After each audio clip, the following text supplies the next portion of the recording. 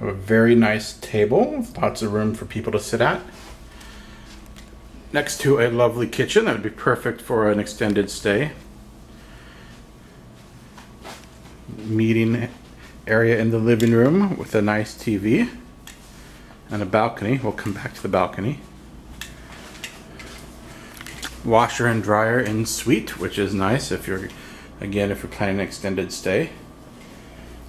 Here's the second bedroom. 2 double beds. Nice view. Little TV. And here is the master bedroom. Lovely swans on the bed. A small but adequate TV on the dresser. But the best feature is the jacuzzi tub.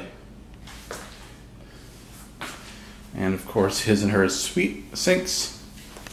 And a very large shower.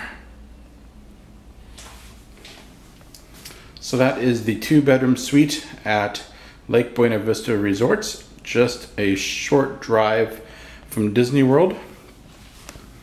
And although we see the pool out our side, out the other side, you could probably definitely see the fireworks at the Disney parks, SeaWorld or Universal. It's a very nice pool here, but it is only one pool for the 4 buildings. Does have a 0 entry area for the youngins. A nice water slide on the pirate boat.